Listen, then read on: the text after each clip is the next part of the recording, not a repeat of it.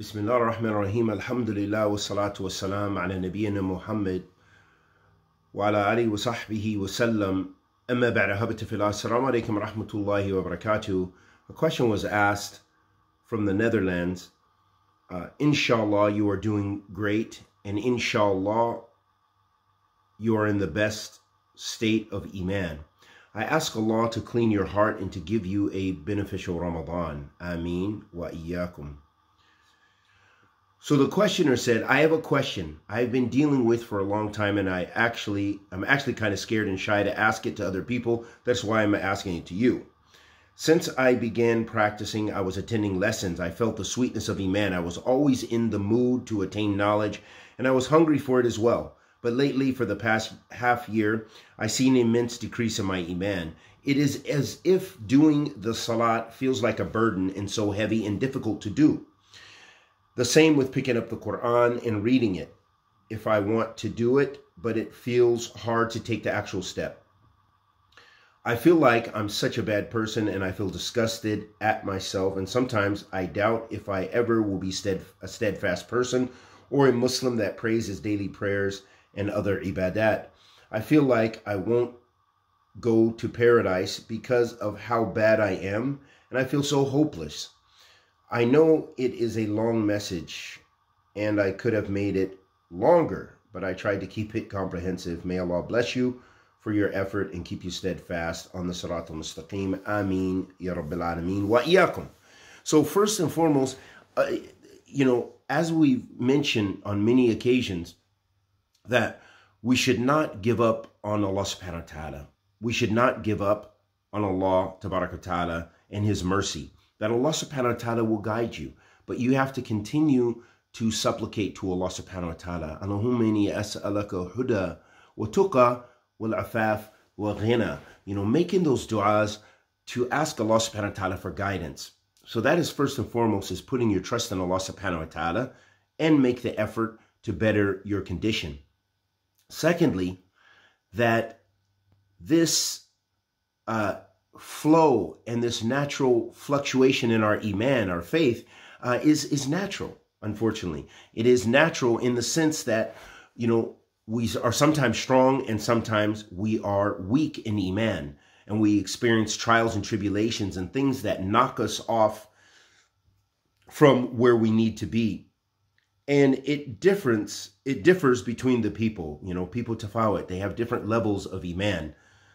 For example, someone who is very strong in their practice on another level of Iman, when they become weaker in Iman, they're still probably better than many of us on our level. So everyone is different in how they fluctuate, but our Iman sometimes is strong and sometimes it is weak. Secondly, a part of that Iman and a part of the sweetness of Iman that you mentioned, as the Prophet ﷺ said, that the sweetness of faith, one has experienced the sweetness of faith when they are afraid to return to kufr. They're afraid to return to disbelief and not believing in Allah subhanahu wa ta'ala, not being a Muslim. And so the fact that you're even asking and you're searching and you're looking at yourself and looking at your sins and you're looking at your shortcomings is a good sign, because you're looking and trying to better yourself. How many people they didn't? Or they did for a short period of time and then they gave up. When you give up, then you cross the line and maybe you leave Islam. And I know countless people who have left Islam and they had to come to their personal choices and so forth, and whatever was going on in their life and their lack of knowledge or their lack of Iman, and those things destroyed them. So that's why it's very important to always keep that relationship with Allah subhanahu wa ta'ala.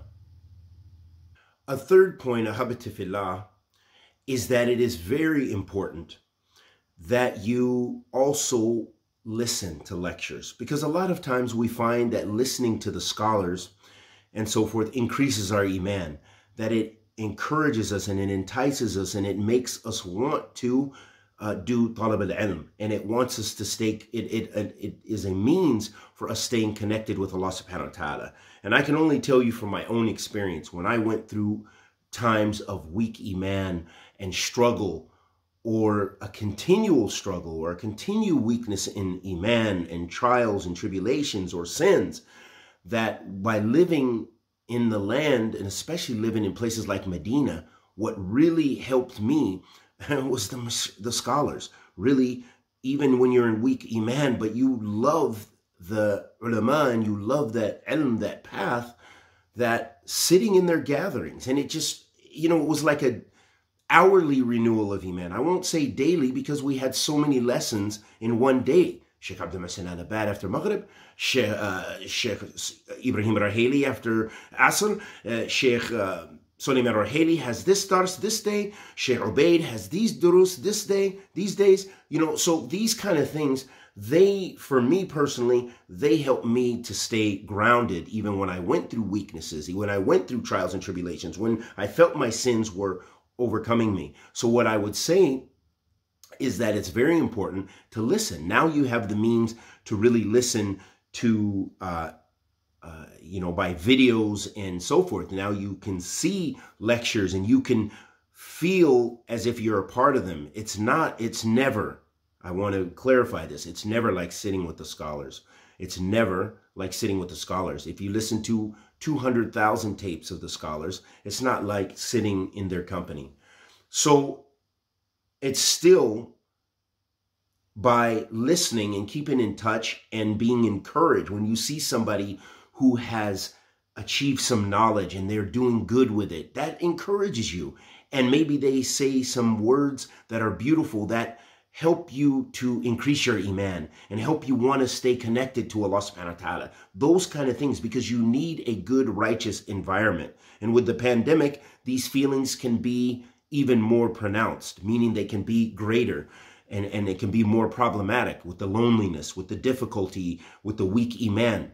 So it's very important to have good, righteous suhbah, company. As we mentioned many times, that you need to have good people around you. Ahli Iman wa Sunnah. You need them around you. If you don't have Ahli Iman wa Sunnah, then you need to at least listen a lot and stay connected bi'idnillah ta'ala. And we ask Allah subhanahu wa ta'ala, the Almighty, to accept our good and forgive our evil, and to bless us and you during this holy month of Ramadan, and bless us to come closer to Allah subhanahu wa ta'ala.